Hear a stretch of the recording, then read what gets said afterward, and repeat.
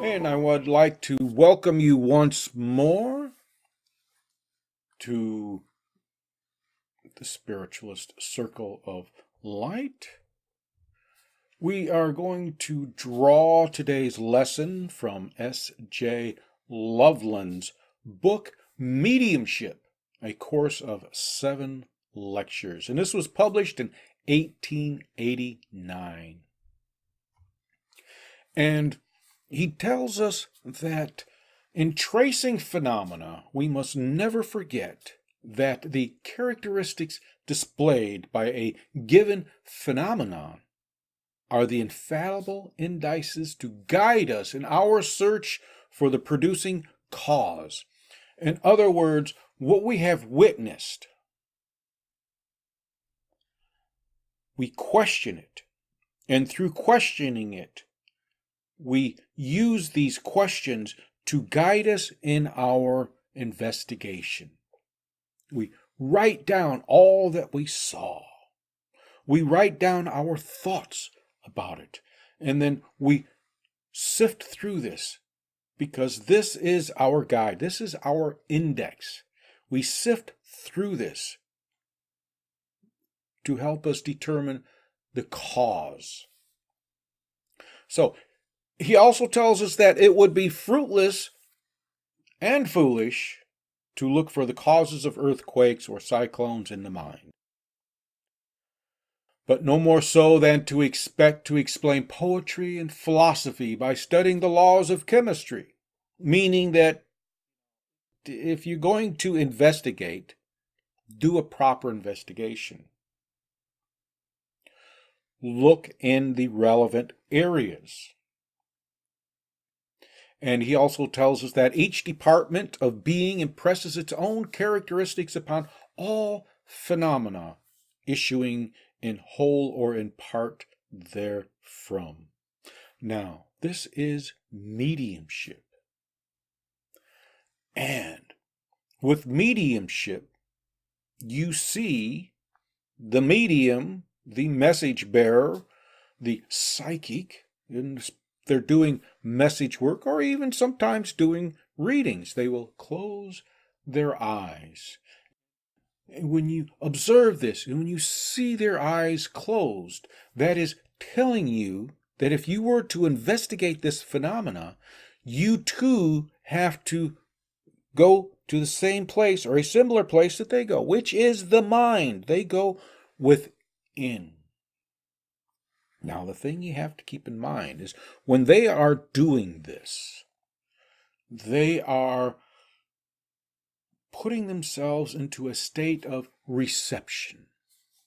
And when I do this with the church that I serve, the First Spiritual Church of Prayer, I tell them, and you as well, remember that time. Remember that time when you were nurtured. Remember how it felt. Remember the emotions that came up.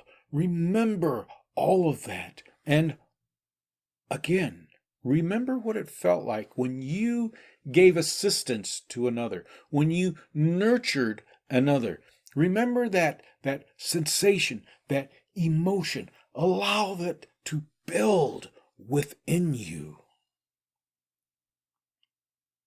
Just close your eyes and visualize these instances.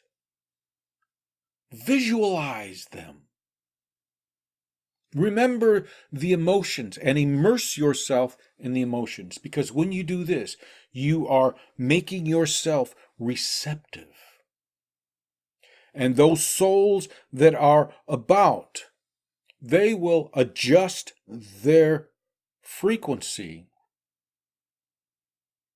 to come within the chord, using a musical example here, because a chord is made up of several notes, and a chord typically harmonizes. So you have this harmonizing field that you are immersing yourself with love, with nurturing, and they adjust their frequency, their resonance to yours to become part of yours. And then that is how they commune with you. This is how you begin your investigation into the phenomena of mediumship. When attempting to understand the phenomena of spiritualism, we must look within its framework, and its framework is mediumship. Through mediumship, through the circle, through these seances, let's start with the idea that the circle is more of a private gathering for learning, for exploration, whereas the seance is more of a public demonstration. And we're going to stress the circle. And when you form a circle for your investigation, or as part of your investigation, you want the participants to have similar thoughts as you, to be of a similar frame of mind, to be curious. To be curious. And when all of you sit down, all of you want to remember those times when you were nurtured and those times when you nurtured others, because this is what puts you together, draws all the different aspects of you into a single entity. Your thoughts are no longer scattered. You're focused. All of you are focused on nurturing. And because there are more than just the one, more than just you, their combined harmony, their combined resonance will attract those souls to come towards you, to adjust their frequency, to harmonize with yours. And the thing to keep in mind when you are doing this is to know your thoughts and to be attentive, because those thoughts that might enter your mind may not be your thoughts. And we are all open in different ways. Some of us may sense the emotions that are not quite ours, or not quite part of the group, or thoughts that are not quite theirs, not quite part of the group, or words. People use words differently. You know how you talk. You know how you express yourself. So when you hear an expression in your mind, you will know that it's someone else, that it's one of these souls, and voice it. Voice it. Even if you're not sure, just allow it to come out.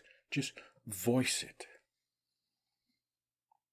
The characteristics of spiritualism, communication with souls, prophecy, and the like, they rest within the phenomena itself, meaning they rest within this experience that you are having, that you are setting about to explore. The phenomena of mediumship encompasses a variety of faculties of the mind. We might call it clairvoyance. And clairvoyance covers a lot. You might hear something, you might see something. We have different exercises to develop these talents. I don't want to say gifts, because they're not really gifts, because we already have them. We have to take the time to develop them. And that's what part of this is about. Taking the time to develop yourself, your mental capacities. Now, this does not mean that mediumship is a universal practice, because science has explored this, and science has discovered that these abilities, mediumship, clairvoyance, prophecy, and the like, all rest within or are connected with the temporal lobes. And I think it favors one more than the other. But these talents are part of the temporal lobes here.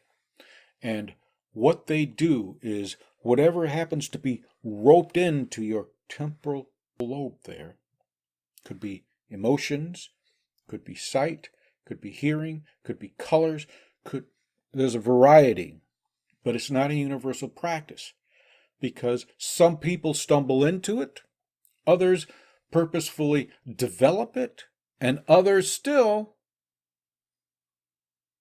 are not impressed with it.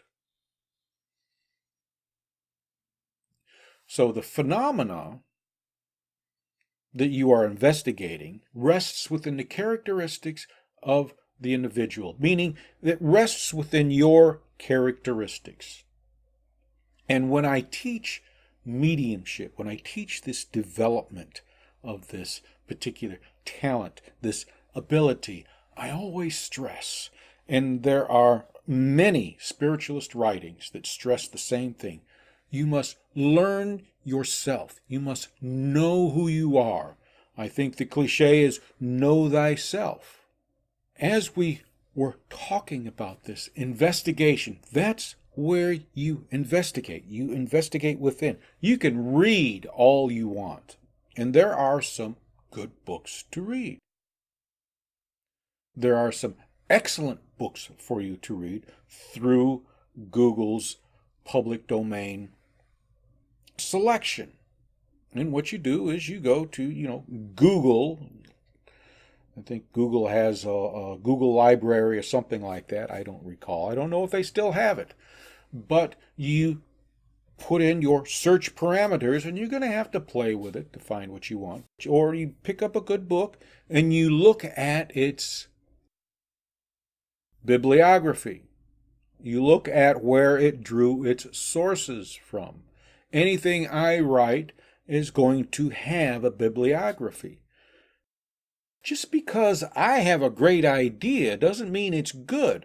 But if that same good idea is in other writings, then it has to be better than a good idea. It must be fantastic.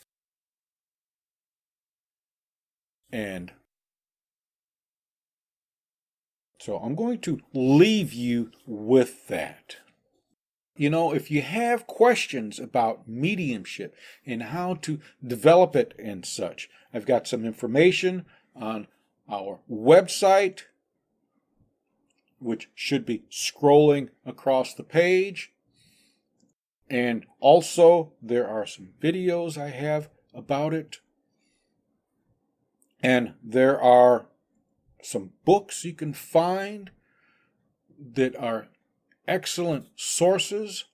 John Edmonds and George Dexter's Spiritualism is a good one. E.W. Wallace is another one, which is unfolding your it is mediumship and psychical unfoldment. That's another good one to look at. And Allan Kardec's books are good to look at. You can find them in the public domain. You can also find them through some of these online used bookstores at relatively decent prices. They would be reprints, but they are available. Avail yourself of them. Or look around your local area. I'm sure there's a medium there, or a spiritualist church. Spiritualist churches are usually pretty good. If you're in the Michiana area or the Indiana, northern Indiana, southern Michigan area there, you can find the First Spiritual Church of Prayer. That happens to be in South Bend, Indiana. And again, you can contact me. Here's my email address. Just put in it question, and I'll get back to you. So, I want to thank you for dropping by. I hope you liked the video.